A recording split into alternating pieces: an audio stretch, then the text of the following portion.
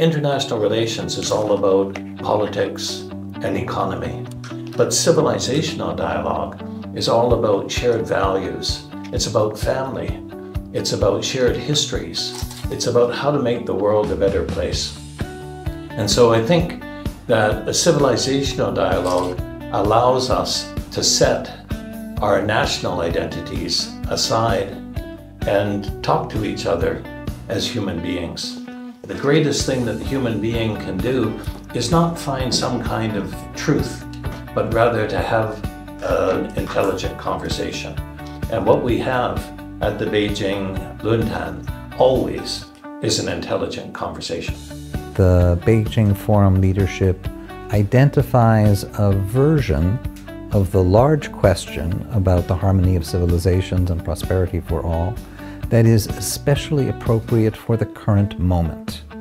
And at this moment in time, when we think about harmony among civilizations, or civilizational coexistence as they call it this year, I think the key question is digital intelligence. AI might help us to think in a more optimistic, positive way, not about all the problems that will overwhelm us, which of course are very serious, but also giving us ways to think in new ways about the future, to develop new tools. AI is a tool, but it is a complicated tool. It is more complicated than knife and fork is a tool. A hammer is a tool. But AI is a tool, but how you use the tool is very important. Michelangelo can use a hammer and make a sculpture. Someone else can make a hammer and make a beautiful wall.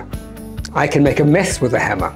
But it's how you use the tool. So we have to all learn to be expert at the tool of AI. It's not easy. 我们是非常关心这个 AI 人工智能在文科里头会起什么作用，所以我做了一个实验，就是把中国古代汉语的一些文本就片段的，就是把它翻成让这个 DeepSeek 翻成英语，就发现它翻得非常好，翻得比一些这个西方的汉学专家还准确。Chinese is doing a lot on digitalization of cultural heritage, and I think this is one of the best improvements so far. But of course, there are many other ways to use artificial intelligence in education. It is critically important that the Beijing Forum, which has for 22 years been a place where people can come together and think together about hard problems that are also important problems, I think it was deeply insightful.